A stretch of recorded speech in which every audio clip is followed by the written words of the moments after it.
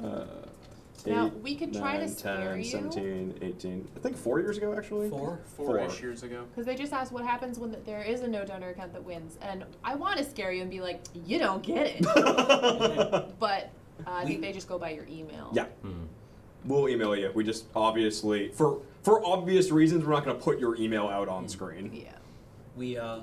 We keep the money, and then we're legally compelled to destroy the prize. We'll light it up. I don't know if I'm actually allowed to do that. We have a wood chipper out back, and you just like throw it in. Bonfire, bonfire. We've always been able to bid in auctions, I believe. But yeah, but giveaways and stuff like that, no go. And there, I mean, when we do that too, that whole process, we carefully monitor that for the appearance of not messing with stuff. Clearly. It's like we make sure that everyone is watching what everyone else is doing, that you're obeying the rules, and then ultimately, yeah, it is down to RNG. There's actually, I don't think there is a way to interfere with it at all. No. Yeah, it's been written that way, so there can be no interference. There's also the thing of like, this is for all of you. Yeah.